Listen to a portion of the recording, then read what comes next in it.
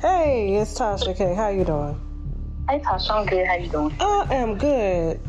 So what the hell is going on?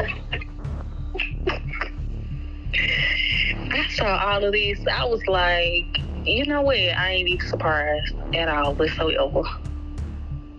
How did y'all meet? You know, he started talking about money, and he was just like, I'll help you with this. I'll help you with this. If you got to pay this off, I'll help you pay this off.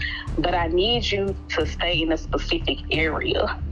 So I'm like, you want me to move to Georgia, but I can't pick, where I can stay at. So the screenshot where I sent you where he wanted me to stay in those areas. Then the conversation go into talking about R. Kelly and Michael Jackson and this and that.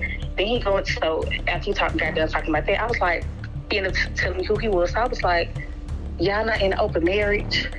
Because I'm like, I might just be with it if that was the case. Like, nah. And I was like, so why you not faithful to your wife? And I just remember him saying, man, marriage ain't nothing but a piece of paper. He was like, we've been together for so long, after a while, that died down. Told me about how she really got mad because him and Candy started dating first. And, I guess that helped a little. Wait, what? I don't even know how that had even came up. But after I started asking, he said he used to date Candy? Yes, he said he used to date Candy. That's why